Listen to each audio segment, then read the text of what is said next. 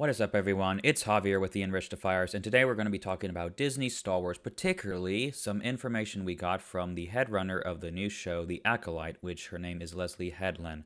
Now, a little preamble before this, if some of you may know, some of you may not know, not a fan of Disney Star Wars, been not a fan of the stuff they put out. Last Jedi and Rise of Skywalker were terrible. They're some of the worst written films I may have ever seen. They make no sense, and they weren't put in a lot of time, effort, or care into them, from what I know.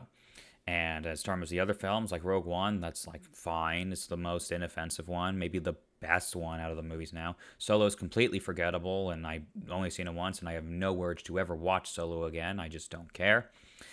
And in terms of the other Star Wars stuff, there's been some good things here. Like Mandalorian, I like. I have a lot of problems with Mandalorian in terms of how it goes as a story.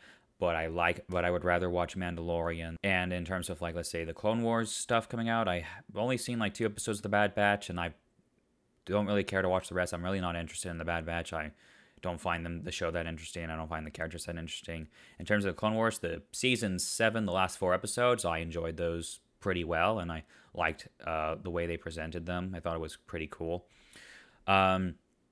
But yeah, mostly in terms of Disney Star Wars, not a fan, and I'm not really excited for anything they're putting out.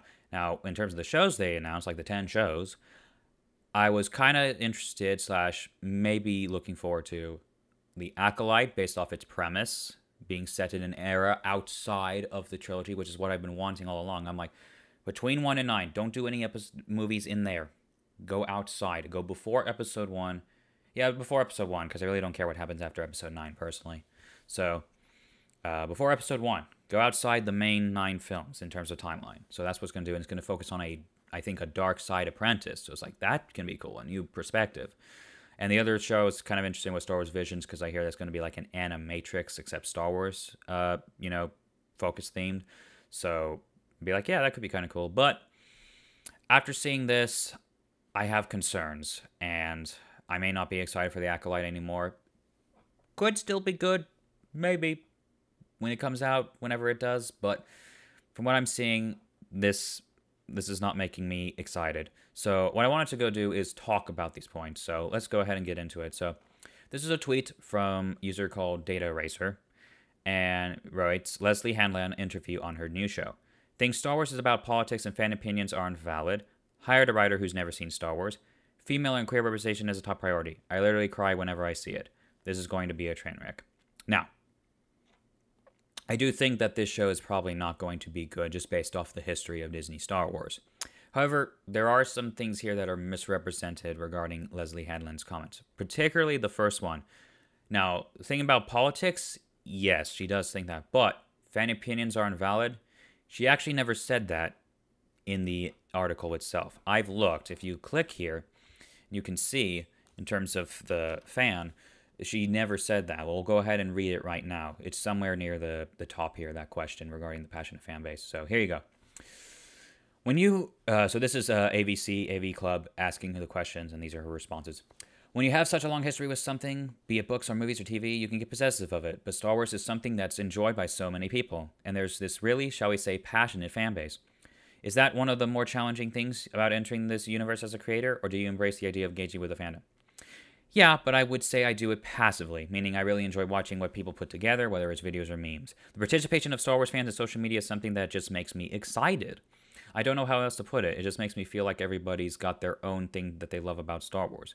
To me, Star Wars has always been a little bit of a I can't say that word, dang it, test of a piece of art. A lot of times, it is what you decide it is. I think Matrix is a really good example of that as well. You have fans that really run the gamut in terms of their political or social identities, and yet it's still a piece of art that really speaks to people on the very base level. So to me, seeing a fandom as passionate as Star Wars is certainly intimidating, but it's also understandable because it's a great work of art. And to be part of it is, yeah, it's daunting, but it's also something that, if I didn't feel passionate about my love for it, then possibly would be something that was too frustrating or scary. Because I feel so passionate about it, I know that my love for it is rooted in a strong point of view. So as you can see there, she didn't, and I looked otherwhere in the article, I don't see anywhere where she says, like, oh, I don't care about the fan opinions, or the fan opinions aren't valid.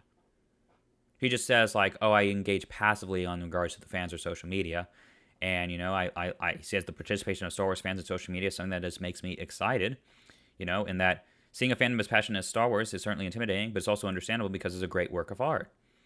So she doesn't say fans' opinions are invalid. And I can't find it. Maybe I'm missing it. I've looked through the article before starting this video, and I can't seem to find it really. So maybe I'm missing it. If someone can catch it, let me know. I'd be more than happy to correct myself. But she doesn't say fan opinions are invalid. That's a misrepresentation here. But in terms of the other things, it seems pretty accurate. So let's move on to the other point. So the political one. So let's get here because he screenshots the stuff that things supports the points he's making. So let's look here. And that goes for ideology as well. I mean, it's funny because a lot of the feedback that I'll get, and I use the term feedback very lightly, so that could be part of maybe like she doesn't care about the fans' opinions. Well, depends on, well, some feedback may not be valid. There is such a thing. Now, again, she doesn't say exactly that they don't matter, but in terms of feedback, there's going to be some feedback you value and some feedback you don't. So let's just go ahead and move on past that, and let's get to the rest of this. But when I do go on social media, the feedback is, don't make Star Wars political. I'm like, George Lucas made it political. Those are political films. War is by nature political. That's just what's up. So here's the thing. When people say don't make Star Wars political, what they're saying is that don't make it a representation of the politics we have today. Here's the thing with Star Wars. Basically, the original trilogy is an empire, an oppressive fascist empire, and a bunch of rebels trying to fight them off. So it's basically like, I guess, World War II in space, and I believe that's actually what George Lucas based it off of. He basically he based it a lot off of the events of well, not the events, but just the event itself of World War II. It's World War II in space. And the thing is, when people say don't make Star Wars political, they're like, don't. What a lot of these people mean, from what I can see and from what I've read, is that they don't want politics over story. They want the story to come first. They want the entertainment to come first. They want the character arcs, the writing to come first, not political ideology. When most people say don't make Star Wars political, they don't want to see someone push their political ideologies or try to preach to the audience about something they should believe in terms of political beliefs onto them. In Star Wars, it's universal themes that mostly everyone can agree on. Like redemption, like the theme of redemption with Darth Vader by the end. The whole arcs are like universal, like Luke, not turning to the dark side, not giving in, doing what is right. These are universal themes in a lot of stories that mostly anyone can get behind. They want things like that. When you just push a certain political perspective, that can turn off a lot of people. And in terms of me, I'm not really excited for a lot of the things Hollywood's coming out because it just seems to be pushing shows made for the basis of trying to push a political ideology or push an agenda rather than tell me a good story and entertain me. And if you are a writer who is trying to write a piece of entertainment, it is your job to deliver the best story you can and write the best story you can and make the best character arcs you can. And if you put things like representation or political ideologies or political agendas above that in sacrifice of the story, a lot of people are going to be turned off and your story is going to suffer. It's happened before. Look at Batwoman. That thing is huge push on a lot of different political ideologies, particularly, I guess left-leaning, definitely, but it pushes a lot of political stuff. And the story, everyone hates it because everyone says the story sucks. The writing is garbage. The characters make no sense. Nothing makes sense about this universe. They're pulling this all out of their rear ends. And it's true. I've seen a lot of coverage of the Batwoman show because it's hilarious. It is some of the most poorly written garbage I've ever seen. But it's super political. But the story sucks. And everyone says it sucks. And viewership is low for that show. The ratings are terrible for it. So the thing is, what you have to decide as a writer is, are you going to try to do the best story you can, which is what it should be, or are you going to try to push as many political ideologies and political ideas that you favor into it as best you can? And the thing is, one is going to appeal more to an audience than the other, and it's not going to be the political one.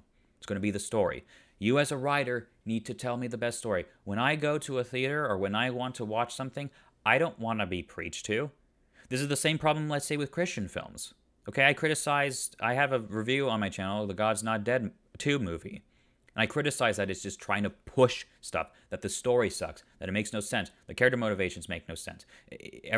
Nothing makes sense about the film. It's terribly written. But it wasn't made for that. The God's Not Dead 2 was made to push a Christian narrative. So, same thing here. It's all about pushing narrative over story. When I want to go to a theater, I want to be entertained. I want to be taken to a new world. I want to escape my reality. I want to escape the problems of my world, especially the political ones. A lot of people do. Especially, like, let's say their job is heavily political based. You think when they go home, they want to engage in more politics? Probably want to go home. They want to sit down in their chair, turn on their TV, and get some entertainment out. They want to be escapism. They want to escape, go to a new world, take me to an adventure. Give me some characters to care about. Give me a story to care about. Give me some stakes that develop tension and things like that. You know, give me something to latch onto. Give me something to care about. Take me to another world. Let me explore the world. Let me explore the characters. That's more what people want. That's what they go to a movie for. A lot of the times. They don't want the idea. They want to escape reality. That's kind of the point.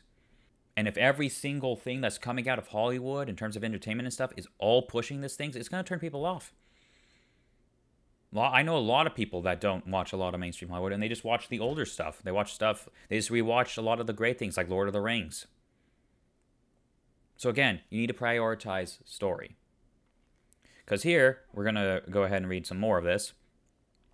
To have the power when you're creating media is just to put certain types of people that maybe aren't necessarily in normal mainstream content or media. It's just... I know for people who don't identify that way, it doesn't seem that important, but to us, it's huge. I literally saw an Orbitz commercial with two women going on vacation, and I was like, again, crying. It just hits you on a level you don't know you're missing until you see it. Okay, here's the thing, Leslie. Like, really? Just seeing it makes you cry? I mean, you do you, that's fine, but, like, seems a bit odd that the instance you see... Just that, like, this is the thing. This is the problem, is that this is so important to her that literally seeing it makes her cry. And I'm like, okay, so she's definitely going to be putting this kind of representation thing as a huge part of the deal. And it's fine if you want to do representation, but do it well in a good story, like Coco. I'm pretty sure for Coco, like Disney Pixar's Coco, that was a huge part of it was, you know, Mexican and Latino representation. But they put it in a story in a world, you know? It served the story, not the story serving a political ideology. So this is the issue with these quotes here regarding about, you know, her crying over seeing representation. It's like, okay, that's fine, but it can't be in sacrifice of the story. And I don't care about... if your character is gay, trans, bi, or is a different race, Latino, black, whatever, I don't care. I care about the content of the character in terms of the arc of the story, how they start, what event they get involved in, what adventure they go on, how they change and evolve, and who they are at the end, the character arc. Okay, for example, I'm watching The Owl House. Okay, and I'm liking that show a lot.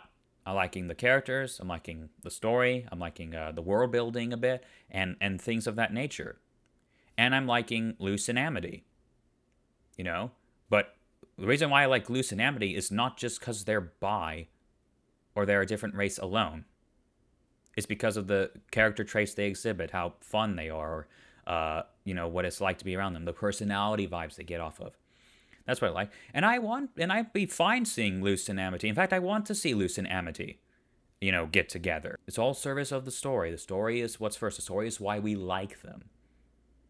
It's not just because they're bi, or they're queer, or they're trans, or they're black, Latino, whatever. It's the content of their character. It's their character arcs. It's the personalities they give off.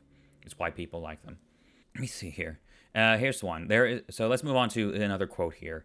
There were people like myself that were like later in life Filoni acolytes. I literally had one writer who was like, I have never seen any of them. I have never seen any Star Wars media. She texted me right before this, and she was like, Luke and Leia are brother and sister? What the... So here's the thing.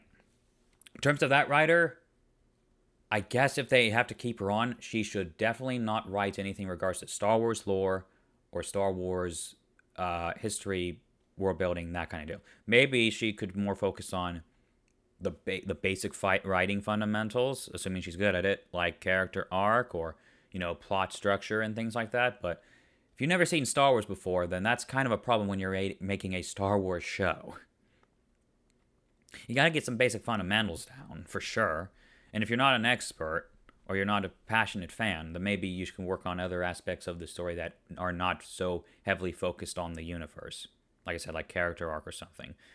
But in general, maybe you should, like, whoever this is, like, as long as the other writers are very, I guess, into Star Wars or know a lot about Star Wars, that at least can help. But I would think maybe it not be a general idea to get someone to write if they don't know anything about it. Or if they don't know anything, like, have them start learning, have them watch the movies, have them watch the shows to get an idea of what Star Wars is. So that they're more prepared to write a Star Wars story.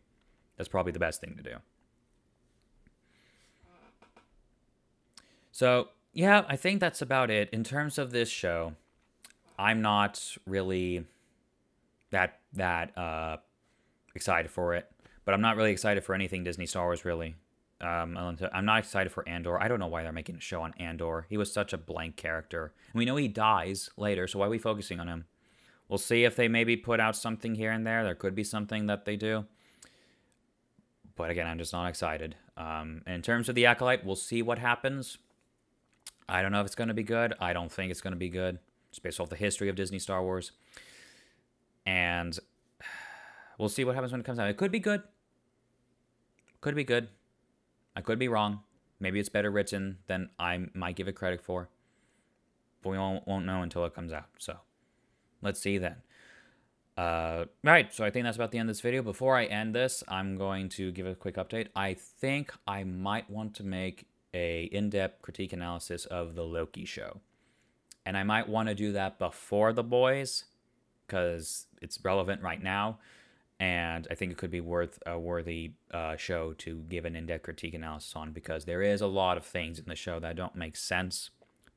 But I may have some hope for the show. If you saw my last video, you saw that I was not pleased at all with Loki Episode 1 because of how it changes the MCU. The last two episodes, the Episode 2 and 3, are possibly leading somewhere where they maybe could fix some things, not all things, but some things, to possibly make it better. And maybe the show could go up a bit from there. We'll see. We'll see where it goes. I definitely am more liking where it's kind of going, because it's possibly going to maybe fix some things regarding what we know about the MCU. Possibly. We'll see. I don't know. I don't know for sure. We'll have to see. But yeah, I might want to make an in-depth critique and analysis on that, and I think it might be fun. So, yeah. Thanks for watching this video. If you liked it, go ahead and leave a like. And if you want to see more content like this, go ahead and subscribe. What do you think about this whole situation regarding the Acolyte? Go ahead and leave a comment down below and let me know. And I will see you in the next video, whenever that is. Take care.